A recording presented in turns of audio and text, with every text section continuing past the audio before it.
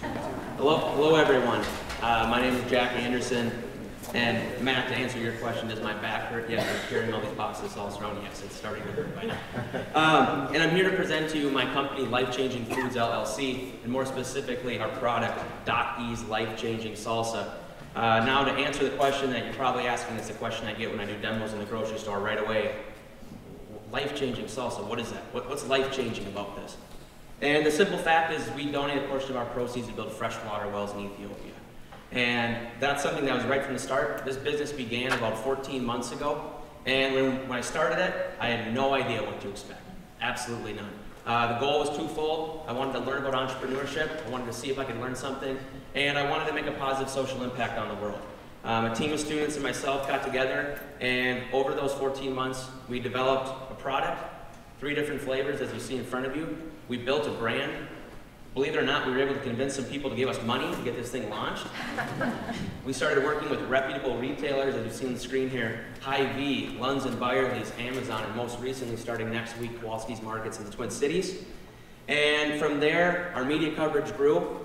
We've been covered on local media here in Mankato and St. Peter, most notably in the Twin Cities with WCCO radio and TV. And tomorrow at 12:30, I believe, if you're bored and you want to watch Pioneer Public Television, they're doing a 30-minute special on us. So Channel 10 on DirecTV for those that haven't. And finally, in those 14 months, we were able to bring in about $30,000 in revenue. And most importantly, and the thing that I am absolutely the most proud of, is we built a freshwater well in the tiny village of Dakar, Ethiopia, and 400 people have access to fresh water now for the first time. And it's an absolutely amazing experience. That well was completed in March, and it's really energized the business going forward into the new year. Now, I know this is an entrepreneurship competition. What I've heard is we're being judged on 4 distinct categories. Number 1 being progress, 2 is feasibility, 3 is scalability, and 4 is innovation. I believe I covered the first 2 in the opening, so I won't spend much more time with that. But I want to jump to what I think most of you are asking is the innovation piece. I'm not going to lie, I did not invent the salsa. This just happens to be something that I've been working on. It's a $1 billion market across the country. According to different reports, it's the 2nd most popular condiment behind ketchup. And some of you are probably wondering, well, Jack, how many salsa brands are there? I have no idea. There's too many to count. I went down to the local grocery store last night, though, and I did a little snooping around. 21 different brands of salsa on the shelf, including our own. That is about the least innovative, most unimaginative product that's probably up here today, right? However, bear with me a little bit. The innovation does not come from the product. It does not even necessarily come from the story. There are other groups and businesses that do something like this, building wells, doing a social mission. What comes is when you put it all together and you start thinking about how should this product be distributed. Come back with me for a minute. We're in the grocery store. There's 21 brands of salsa. Most of those brands, almost all of them, are in grocery stores across the country, and they're competing for the same target market as we are. You, myself, mom, dads, grandparents, pushing their carts down the aisle, looking at all the salsas and picking on price, on taste, you name it. And I thought to myself, there's got to be more of a market out there than just that, in a way that I don't have to compete with 20 other brands on the shelves. And so I got back and I looked at the mission of our business, which is to empower people to change lives through the purchasing of our products. And I thought to myself, is there a way that we can reach customers outside of just our local partners in Minnesota? Is there a way that we can work with businesses to connect them? Businesses that are looking more and more to align with social mission-driven companies like ours. And most importantly, is there a way to empower entire communities to get behind a life-changing mission, whether they want to help their local charity or they want to send people to different mission trips and help out in places like Ethiopia? And what we came up with was 4 sales channels. 2 of which are fairly original in my opinion, and 2 that have been tried and true. Retail, which I've already talked about, has been our bread and butter for the first year, working with Lunds & Byerly's and Kowalski's and things of that nature. The second one, to reach those customers beyond the state, we started working with Amazon. I didn't know how that was going to go, but since we started in November, sales have increased every single month, and we're selling more and more salsa. I'm actually getting tired of packaging stuff and sending it out, to be honest with you. But I like it. People from Kentucky, Oregon, California, everywhere are buying it. We're getting good reviews, and it's fun to see that it's not too hot, even though it's the Minnesota Spikes.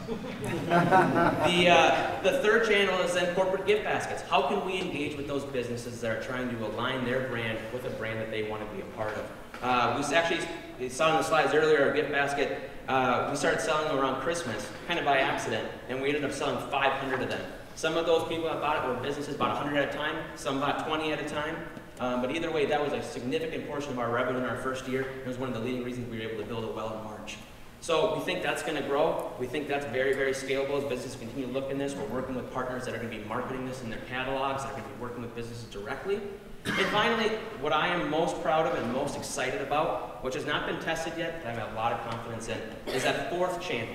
Remember I mentioned, how can we empower entire communities?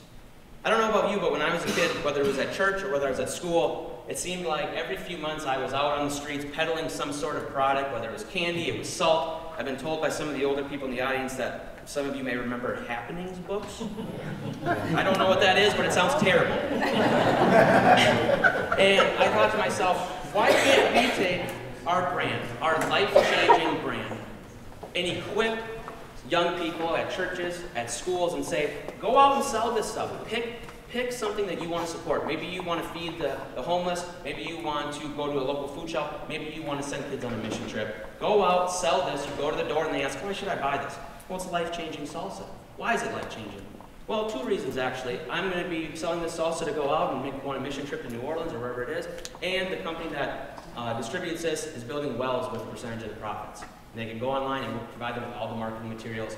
And I don't know about you, but when a good idea gets around in my church, it starts getting spread all across as people say, you got to do this. And this is something that's totally scalable. We equip them with the materials. They go out and sell it. They have the orders. I just drop the salsa off at their front door and say, thank you very much. I hope that you made a difference and changed some lives today. And finally, I don't want to forget about the retail channel. Those other 20 brands of salsa on the shelf, they didn't do these extra things like gift baskets. They didn't do fundraisers. They didn't need to. They worked at it for a long time and they built up their network. They started regionally just like us and they expanded across the country. There's no reason we can't do that. I've sat down with 3 different distributors. They're all very, very willing and eager to carry this product. I've just told them, I can't do it right now. I'm looking for more capital. I want to make sure that we're capital secure and sustainable before I move forward. But they want to get us into Kansas City in the Midwest, and they're looking to move us nationally.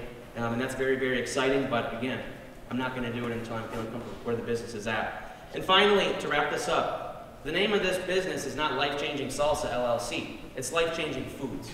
And I don't know when it's coming, but it's coming soon.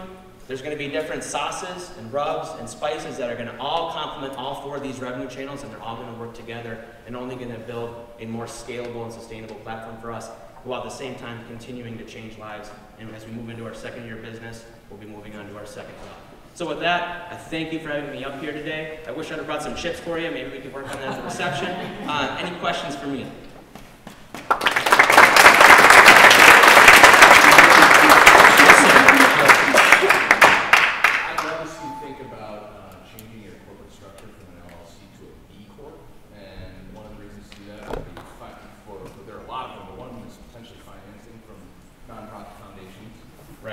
Which could be extraordinarily powerful. So I'd like you to think about that. And then also subscription boxes. This is a wheelhouse for the company that just launched called Min-Box, that just dumps Minnesota community products into boxes and subscriber boxes. So that's my 2 cents. That's correct. Thank you. I appreciate that. Questions? Questions? Yes, sir.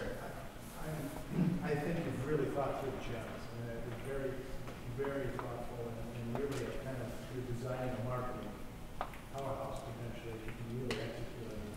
I guess with this first product line, it's also I'm curious about the manufacturing, just how you thought through the scalability. Working with we have a co-packer from Falls, Wisconsin, who has been growing with us. He started with a 25-case order, now we're doing 250 case orders, and he's waiting for that first. In fact, he doesn't even hit economies of scale until we're doing a 600-case order.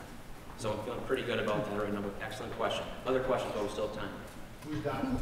Doc E. Oh, the man, the myth, the legend. He happened to be a professor here. He was one of the early starters. He wanted to encourage us and gave us a chance to go with this. So these are his recipes. And we just ran with it and I put his name on it, for better or worse. But people love the mystery behind the man, Doc E. You can maybe meet him later. Last questions. Last minute questions. And I love being on the stage. Don't take me off. Are we done? Thank you. Thank you.